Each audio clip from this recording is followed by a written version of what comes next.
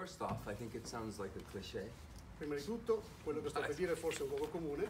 But I didn't choose the songs. Non sono stato io però a scegliere le canzoni. The songs chose me. Sono state le canzoni a scegliere me.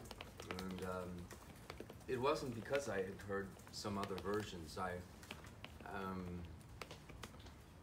had certain ideas in my head of how, more than songs go, I had thought about this as a record, as a whole. Quindi non è tanto il fatto di aver ascoltato delle versioni di queste canzoni fatte da artisti prima di me, ma è di aver avuto una visione di questo album come un qualcosa di intero, di completo. There's a book that I like called The Outliers.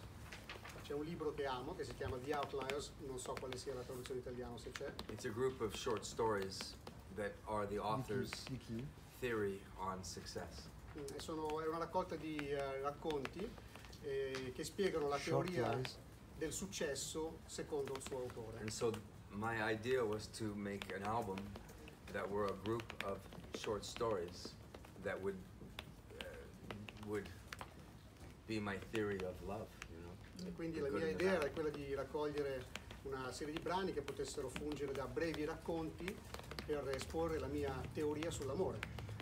From the first song to the last, it's a continuous story, a through line, through a study of this word, this emotion, the spectrum of emotions that come with one word that means so much to so many. C'è un filo conduttore in tutto l'album, ogni canzone è conseguenziale all'altra in quanto espone una visione di questa cosa che chiamiamo amore in tutte le sue sfaccettature.